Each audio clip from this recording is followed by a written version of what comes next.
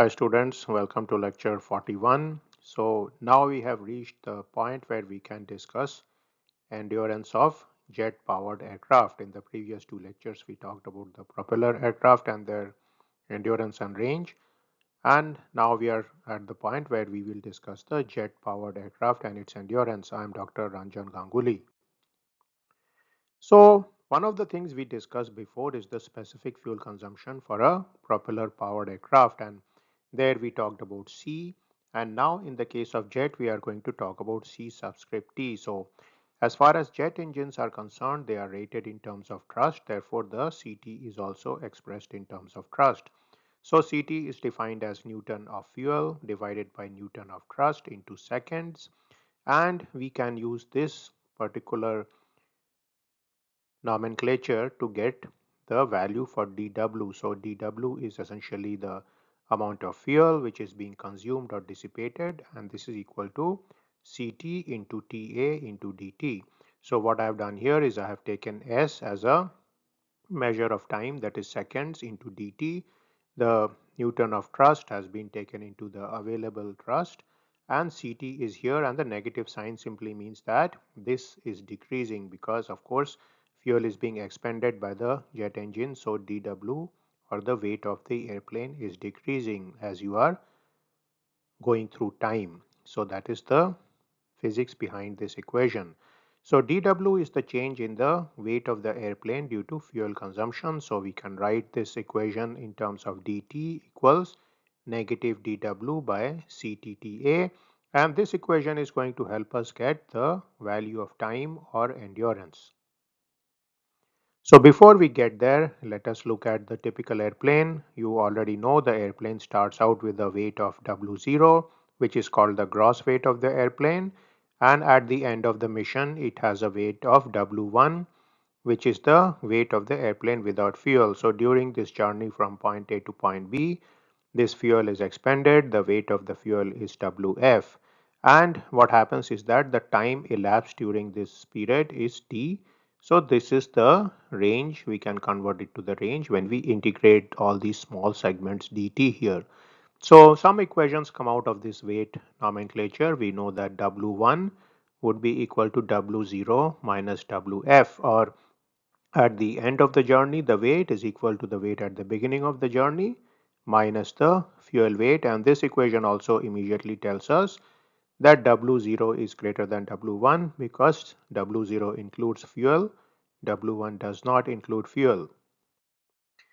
Now one more nomenclature we had was W, which is the total weight of the airplane at a given time, and W is the fixed structural and payload weight minus the fuel weight. So essentially dWf is equal to dW, and that was minus Ct Ta dt. So essentially when we say dW is same as dWf, we are making the point that the payload is fixed, the weight is fixed, and so on. So hopefully no payload is being thrown or jettisoned during the flight. In that case you would need to consider that in these equations.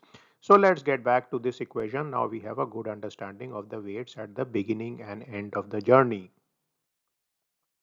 So therefore I can take this equation for endurance and I can integrate it. So essentially dt has to be integrated from t equal to 0, where w is w0, and t equals to e, where w is w1, and this is the integral e. So this will give me this value here, w0 to w1 dw by ctta. Now this particular value we are going to expand it and simplify it because we want to now get closed form solution. So do recall that we are in steady level flight. So we are going to make that assumption that we are in steady level flight, and therefore during this flight lift is equal to weight and thrust is equal to drag. So these are the basic equations. So we will also assume that TA is TR is T. So the pilot has enforced this condition, and also weight equals to lift. So now from this equation I can rewrite this equation in this form. So all I have done is I have substituted TA is D here. So I got this D here, and I have multiplied the numerator and denominator both by W. So I got this W by W term, and also I have flipped this integral bound. So essentially I have absorbed the negative sign inside. So what has happened, W0 has gone up and W1 has gone down. So this is something we can do from calculus.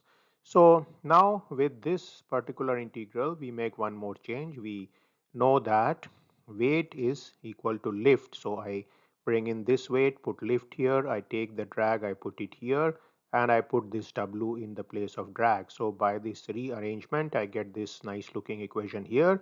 And now I have expressed things in terms of the weight W, L by D ratio, and 1 by Ct. So this is the integral we are going to try to do. This integral is much more amenable for closed form solution.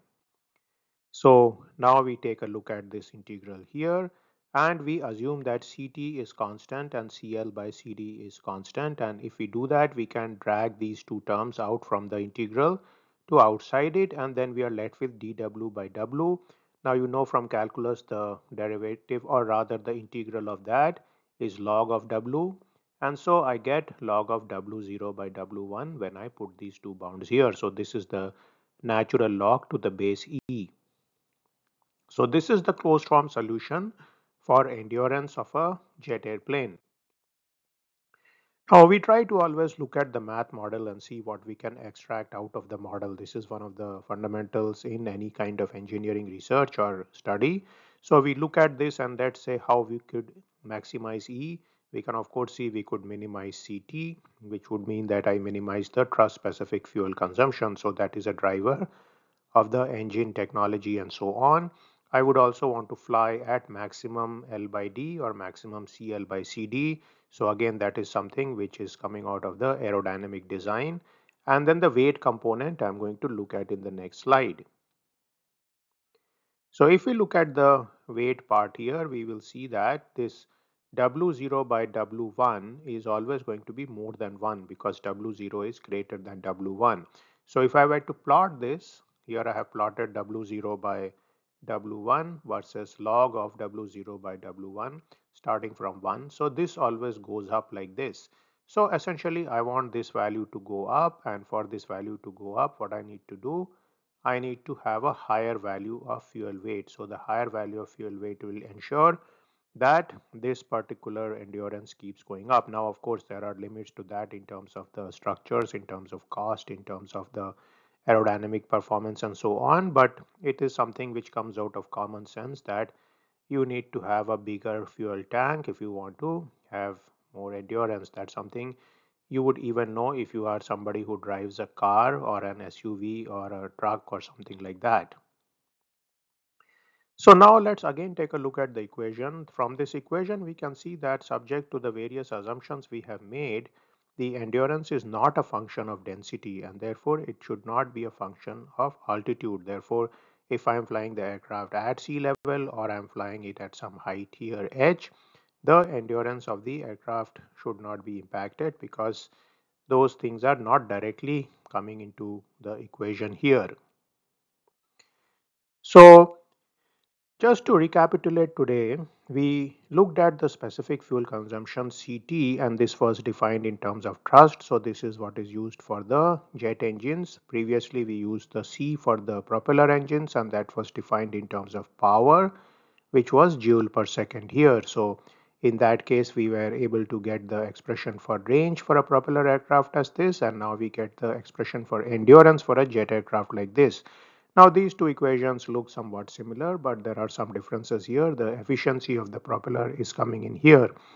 Now, if you look at the units, you will see that CL, CD, all these are dimensionless, W0 by W1. So the unit of this is governed completely by CT, and the unit of CT is actually Newton by Newton and second here. So 1 by CT. So 1 by CT means the endurance is coming out in seconds. If we see here, you will see that this is joule per second into second, or this is essentially joule, that is Newton into meter. Newton cancel out, so you get 1 by meter, and that goes up, so range comes out in meters. So essentially these are all dimensionally consistent values.